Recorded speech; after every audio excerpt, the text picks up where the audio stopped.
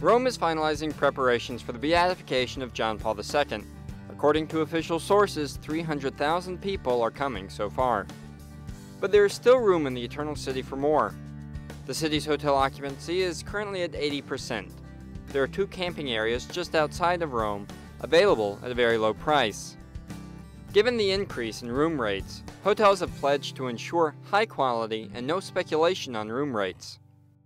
When announcing a beatification or an event like this, some hotels run and fill up with abstract numbers. Then comes the reality, like what is happening now, and the estimates do not match what they thought. So we are talking with the hotels to see what is the actual availability and to develop a unique backdrop system with reasonable prices so that there is room for everyone. The Italian state is not going to pay for the beatification, so there have been special financing efforts by the beatification organizers.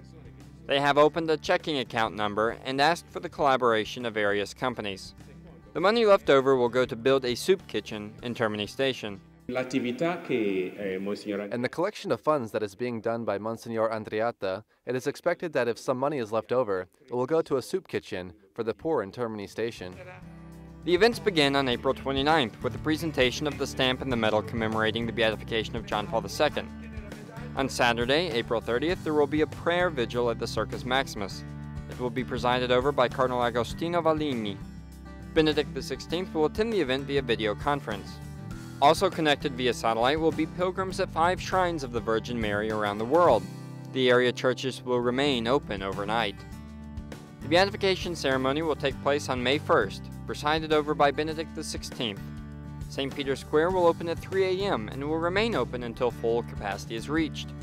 Along the Via della Conciliazione, Castel San Angelo, and Piazza del Risorgimento, and within the churches in the area will be installed giant screens so the ceremony can be seen from a distance. After the Beatification Mass, the remains of John Paul II will be on display in St. Peter's Basilica, which will remain open for the flow of pilgrims to visit. The beatification will be an historic event. It has been the fastest beatification process in modern history, and it will be the first time that a pope has been beatified by his successor.